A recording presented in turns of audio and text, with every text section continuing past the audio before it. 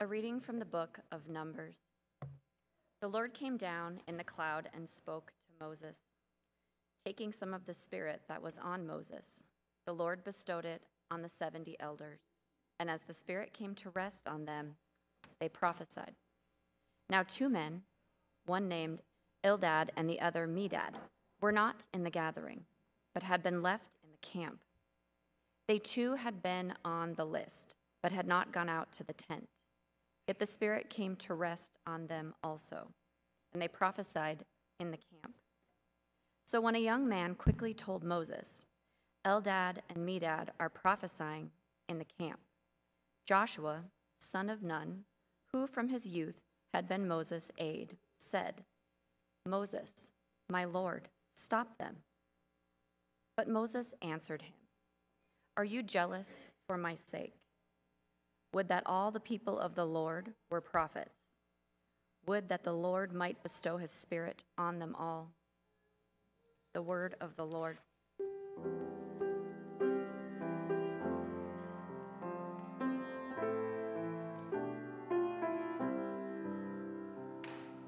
The precepts of the Lord give joy to the heart.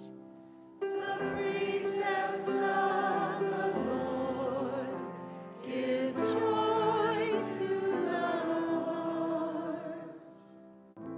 The law of the Lord is perfect, refreshing the soul. The decree of the Lord is trustworthy, giving wisdom to the simple. The precepts of the Lord give joy to the heart. The fear of the Lord is pure, enduring forever. The ordinance of the Lord are true, all of them just. The precepts of the Lord give joy to the heart. Though your servant is careful of them, very diligent in keeping them, yet who can detect failings? Cleanse me from my unknown fault. The precepts of the Lord give joy to the heart. From wanton sin especially, refrain your servant, let it not rule over me. Then shall I be blameless and innocent of a serious sin. The precepts of the Lord give joy to the heart.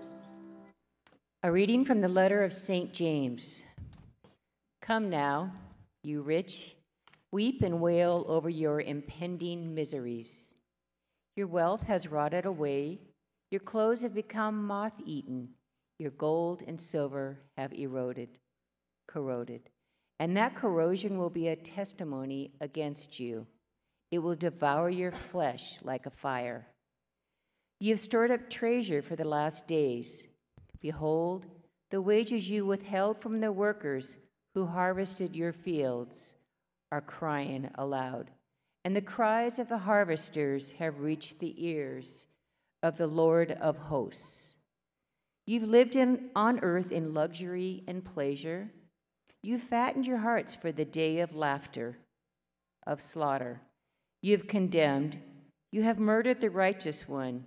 He offers you no resistance. The word of the Lord.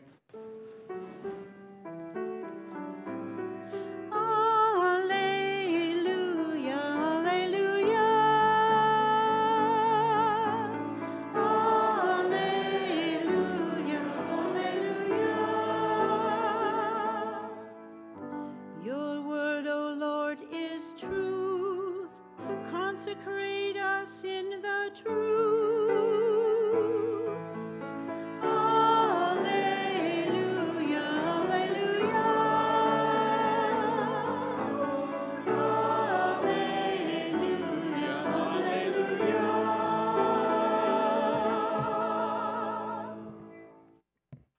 Lord be with you. And with your spirit. A reading from the Holy Gospel according to Mark. Glory to you, O Lord.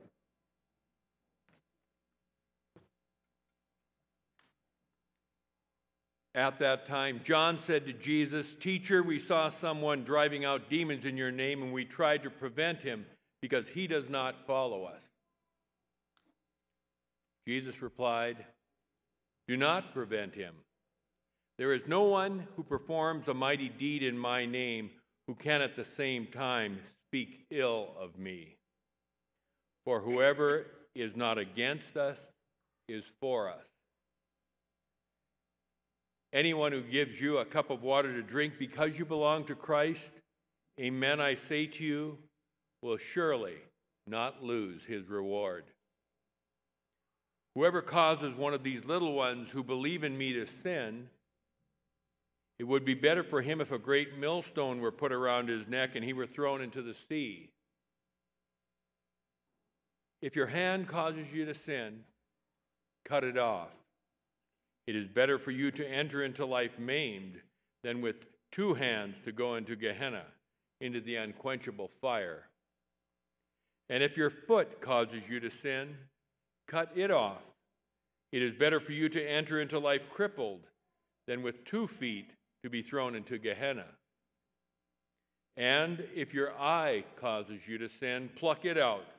Better for you to enter into the kingdom of God with 1 eye than with 2 eyes to be thrown into Gehenna, where their worm does not die and the fire is not quenched. The Gospel of the Lord. Praise